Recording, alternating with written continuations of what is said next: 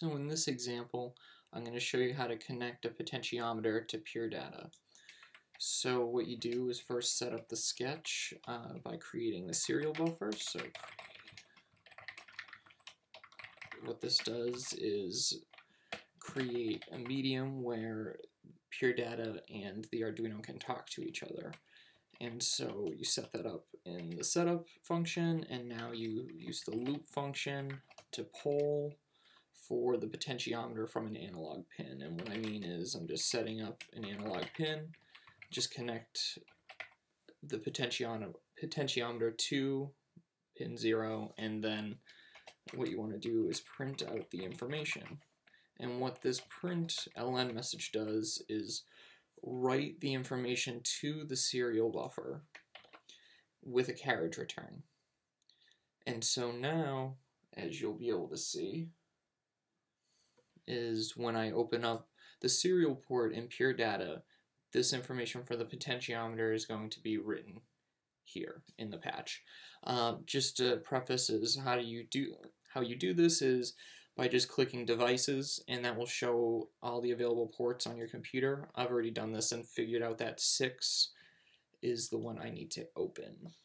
And so what I do is just press number 6. And as you can see, it's open. And so now,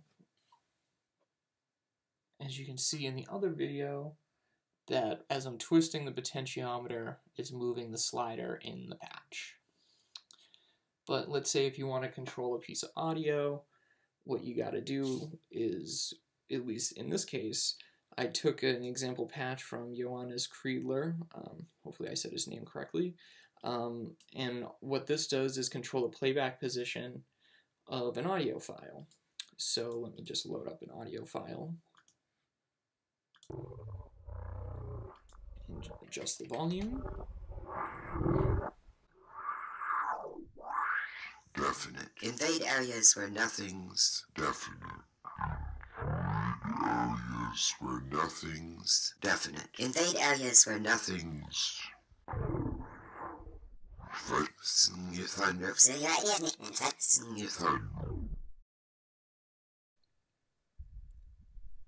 So how this works is when the potentiometer is printing or writing the data from the pot to the serial buffer, it's then being read by the COM port object right here.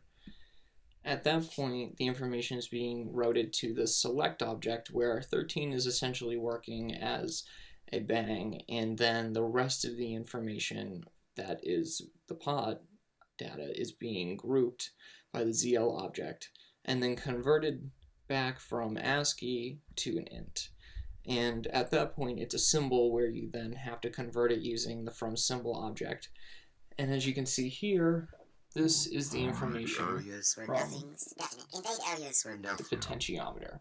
And so then at this point, how if I wanted to use this with other projects, what you would have to do is either scale the information in the sketch or scale the information in the PD patch. And in this case, I used auto scale to go from -2 to 2 to essentially play with this playback speed from this example patch. And there you go.